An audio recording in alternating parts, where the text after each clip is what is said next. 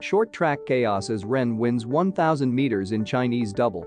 Beijing, February 7, Reuters, Ren Ziwei led a Chinese 1-2 to take the gold medal during a chaotic final fracas in the short track speed skating 1,000 meters at the Beijing Olympics on Monday. Ren appeared to grab Hungarian Liu Shaolin as both threw their skates to the line in the tightest of finishes, but Liu, who crossed the line first, was then disqualified for making contact just a moment earlier in the race. Ren, however, was not penalized in the official review after the event, and his compatriot Li Wenlong was promoted to second place. Liu Shaolin's brother, Liu Shaoang, took the bronze medal at the end of a race that was restarted after a few laps because of some metal pieces on the track.